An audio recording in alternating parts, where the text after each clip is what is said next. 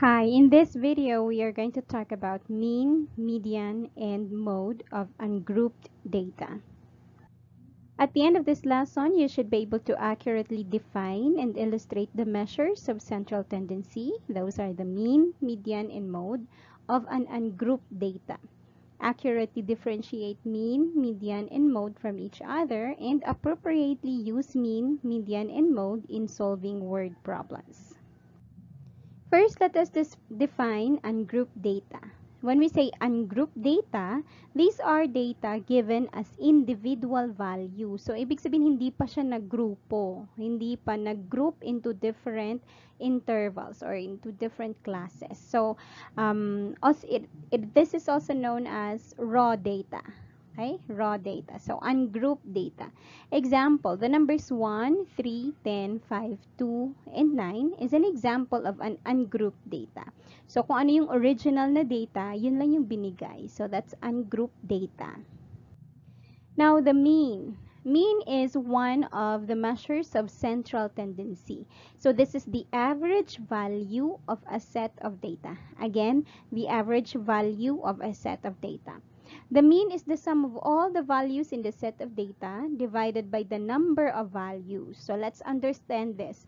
To solve for mean, ibig sabihin, sum of all the values, i-add lahat ng values and i-divide sa kung ilan lahat sila. Okay? The mean of a sample or the sample mean is denoted by X bar. Okay, this symbol meaning mean ng sample yan. Okay? The mean of a population or the population mean is denoted by mu. Okay, this symbol. So below is the formula for the sample mean. So we have X bar equals summation of X divided by N. When we say summation of X, this part right here sa numerator, summation of X meaning lahat ng values, i-add mo lahat. So that's summation. When we say N, that's the number of values. Okay, ilan ba sila lahat? Ilan lahat ang in-add mo? So yun ang i-divide. Because that's the average value. Okay, let's have an example. In the ungrouped data 1, 3, 10, 5, 2, and 9, the mean is 5. So, paano kinuha yung 5? So, we have the formula X bar equals summation of X over N. And that is, pwede nang hindi isulat ito, no? This is just the explanation of summation of X over N. So, pwedeng diretso na ganito. Ibig sabihin ng summation of X, i-add mo lahat yan. 1 plus 3 plus 10 plus 5 plus 2 plus 9. Okay? And i-divide mo kung ilan lahat yung in-add mo. That's 1, 2, 3, 4, 5, 6. So, divided by 6. So, the answer is 5. So, therefore, the average value is 5.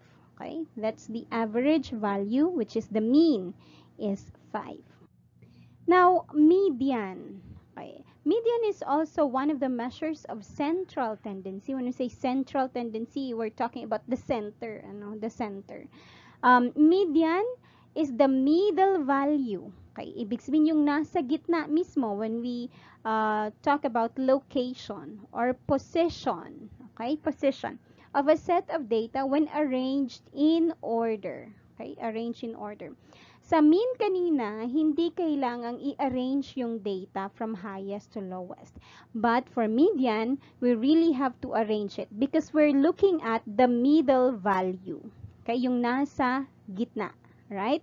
So to find for the mean of an even number of values, get the mean or average of the two middle values.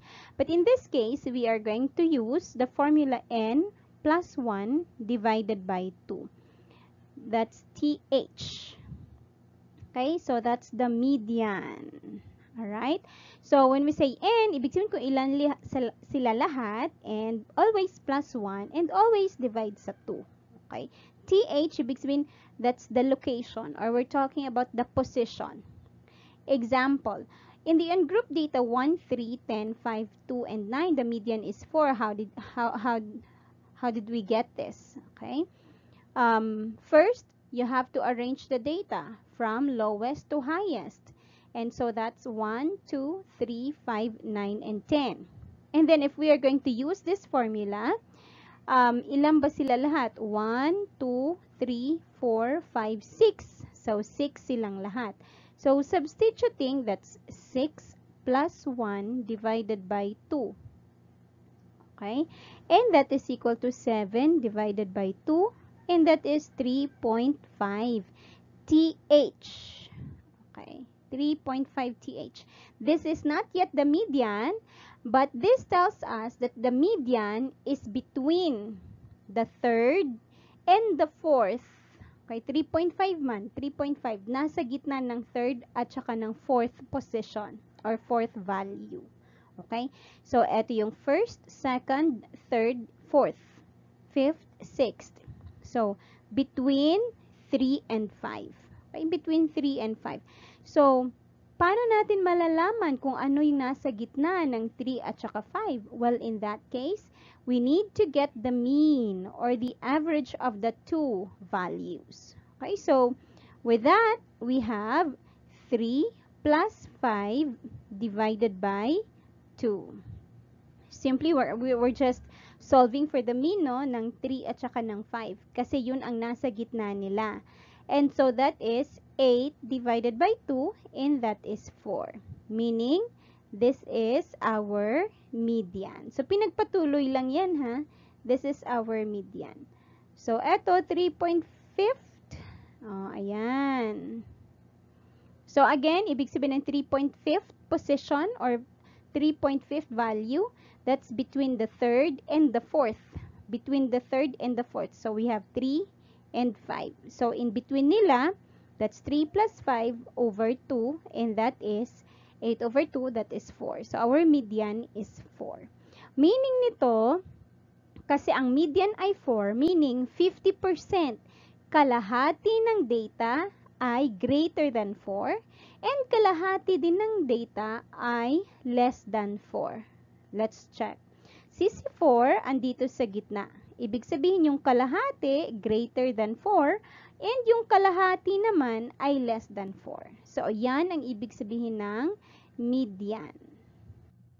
Next, we have the mode. Ano ba itong mode? The mode is also a measure of central tendency, but this specifically refers to the most frequent or common value in a set of data. Meaning to say, ano yung pinakamaraming value na nandun? Right? The most frequently occurring value. To get the mode of the data, set, we simply find the value that appears the most. Okay? The value that appears most often.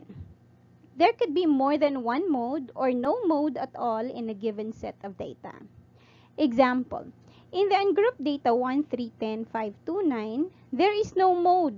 Kasi naman, yung 1, it appears only once. Yung 3, only once lang din. Okay? Ang 10, isa lang din siya. 5, isa lang din. Ang 2, isa lang din. Ang 9, isa lang din. So, walang mode. Okay? There's no mode in this set of data. Pero mamaya, we are going to have an example wherein meron tayong mode. Again, ang mode, magagamit lang kung gusto mong malaman ano yung pinakamaraming data or ano yung pinakamaraming value na nag-occur in a given data set. Right? Let's try this. Example number 1, given the following data, find the median. Okay, median tayo. Remember that the median is the middle position. Okay, the middle position. But first, we need to arrange the data set from lowest to highest. Okay, we have 1, 4, 3. Andito na yung sagot, ano? Kaya andito na yung sagot. But I'm gonna show you later kung paano nakuha itong 16. So, we have 1, 4, 13, 16, 35, 36, 45. So, ang ginawa lang, in-arrange lang yung data set. Okay? Pagkatapos na-arrange, kinuha lang yung pinakagitna. And yung pinakagitna ay ang 16. So, that's the median. But in the case na medyo marami and parang hindi masyadong madali to locate the middle value, then you can use the formula. Okay? Median is equal to n plus 1 over 2. And so, ilan ba sila? 1, 2, 3, 4, 5, 6, 7. Is 1, 2, 3, 4, 5, 6, 7. 7 din.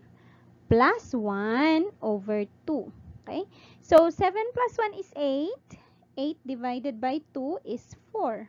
Okay? And so, the median is the fourth value. Okay? The fourth value. But you're not going to look for the fourth value dito sa data na given.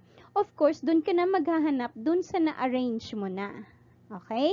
So, first, second, third, fourth. So, meaning, this is the median. So, the fourth value is 16. Okay? So, since the data has odd number of values, the median is the middle value, which is 16. So, pareho lang sila. Alright? So, meaning nito, half of the values are greater than 16. We can see that here. Ayan, half. And half of the value is less than 16. Okay? 50%. Let's have example number 2. What is the mode of the set of values below? What is the mode of the set of values below? We're talking about the mode. Ibig sabihin, ano yung pinakamarami? Alright? So, by looking at the data, parang we can easily see, kung ano yung may pinakamarami. But it would help a lot if you arrange the data set, no? Hindi naman siya requirement to arrange the values from lowest to highest, but it can help us to distinguish or to determine kung alin doon ang may pinakamaraming values. Okay? So the mode is the value that occurs the most frequent in a set of data. Observe that the value of 61 appears 3 times, while the rest of the values appear only either once or twice.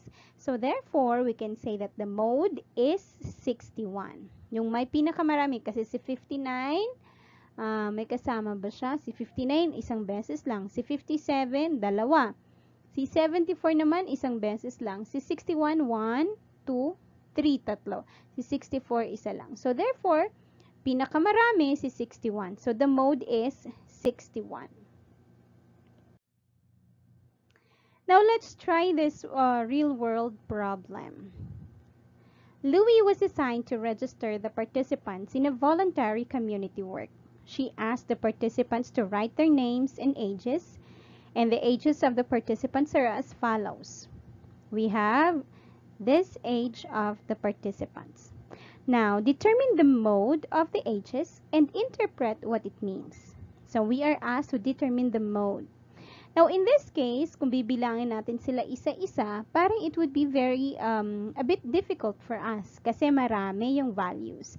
Now, it would help us a lot if we arrange the values from lowest to greatest. Just like this one. So, we have 11, isa. 13, ilan ba si 13? 1, 2, 3, 4, 5, 6. Okay, 6. Si 15, dalawa. Si 17, dalawa. Si 18, 1, 2, 3, 4. 4 lang din si 18, ano? Yan. Then, 19, isa. 20, isa. 21, isa. 22, dalawa. So, meaning, yung may pinakamaraming values ay si 13. Okay, si 13. So, therefore, the mode is 13. So, yung kanina, dahil ang mode ay 13, ibig sabihin nun that the age of the participants are mostly 13 years old. So, or most of the participants are 13 years old. Okay, pinakamarami yung 13 years old sa mga participants. So, yun ang ibig sabihin ng mode. Ngayon naman, let's find the average age of the participants. Ano ba yung average age ng participants? So, we are going to use the formula x bar equals summation of x divided by n. So, ibig sabihin, i-add natin ito lahat. Okay, i-add natin lahat and i-divide natin kung ilan sila. Okay, so, we have 11. Ilan ba yung 13? 1, 2, 3, 4, 5, 6. Okay, so we have 13 times 6, that is 78. Plus 11, that is 89. Okay, tapos may dalawang 15, so that's 30. Plus 30, ayan, 119. And then may dalawang 17. So that's 34. Okay, tama ba 34? Yes. So that would be 153. And then we have 1, 2, 3, 4. Apat na 18. So plus apat na 18.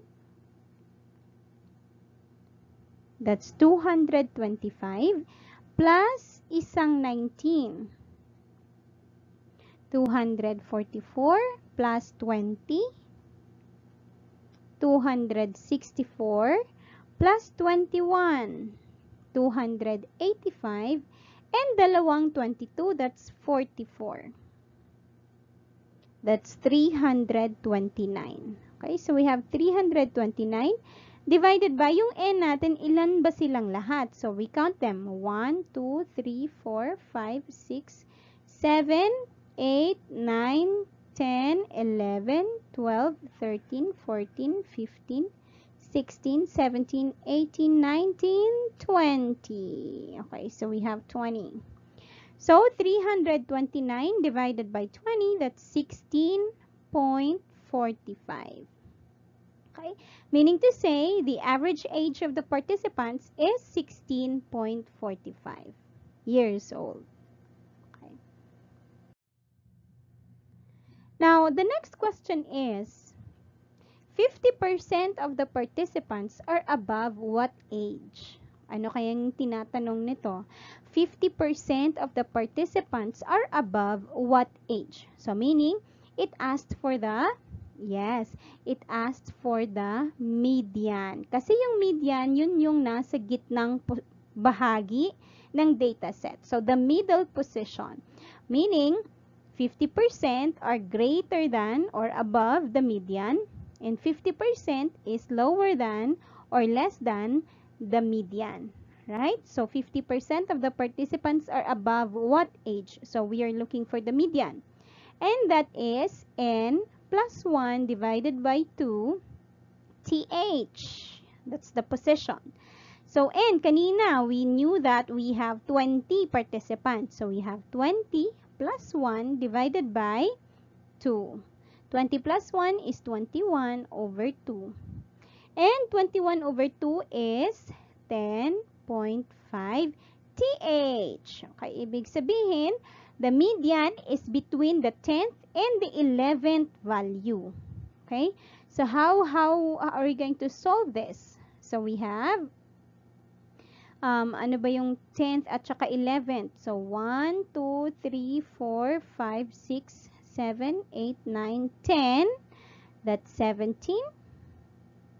Plus, 17 din siya. 17 divided by 2. Okay. Kasi nasa gitna daw ng dalawa. Ano ba yung nasa gitna nito?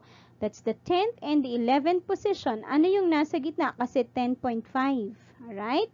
So, 17 plus 17, that's 34. Divided by 2, and that is still 17. So, therefore, the middle position or the middle value is 17. It means that 50% of the participants are above 17 years old. And also, we can say that 50% of the participants are below 17 years old. That's it.